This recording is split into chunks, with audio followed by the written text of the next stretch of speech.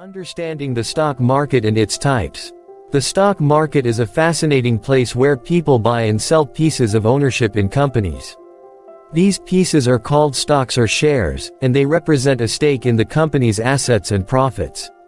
The stock market serves as a platform for investors to trade these stocks. It's like a marketplace where buyers and sellers meet to exchange ownership in businesses. There are two main types of stock markets, the primary market and the secondary market. Let's take a closer look at each type.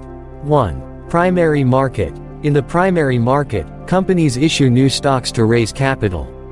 This process is called an initial public offering or IPO. When a company goes public through an IPO, it offers a certain number of its shares to the public for the first time. Investors who participate in an IPO become initial shareholders of the company. This is how businesses generate funds for growth and expansion.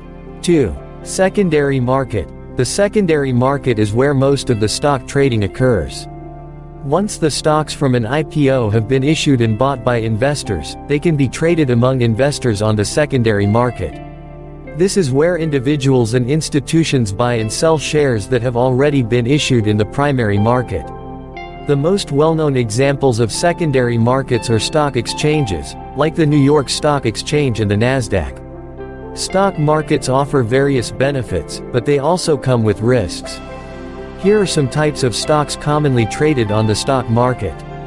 1. Common stocks. These are the most basic type of stocks. When you own common stocks, you have ownership in the company and the right to vote in shareholder meetings. Common stockholders may also receive dividends if the company distributes profits. 2. Preferred stocks. Preferred stocks come with a fixed dividend, meaning shareholders receive a set amount of money regularly, similar to interest payments. Preferred stockholders usually have priority over common stockholders when it comes to receiving dividends or assets in case the company goes bankrupt. 3. Blue chip stocks. These are shares of well-established, financially stable companies with a history of consistent growth. Blue chip stocks are often considered safe investments and tend to offer lower risk compared to other types of stocks.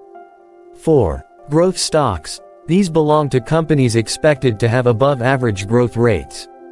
Investors buy growth stocks hoping their value will increase significantly in the future. 5. Value stocks. Value stocks are shares of companies that are currently undervalued in the market. Investors buy these stocks at a lower price, hoping their value will rise as the market recognizes their true potential. In conclusion, the stock market is a dynamic and important part of the global economy. It offers various types of stocks that cater to different investment strategies and risk appetites. Whether you're a new investor or experienced in trading, understanding the stock market and its types is essential to make informed decisions about your investments. Thank you for taking the time to learn about the stock market.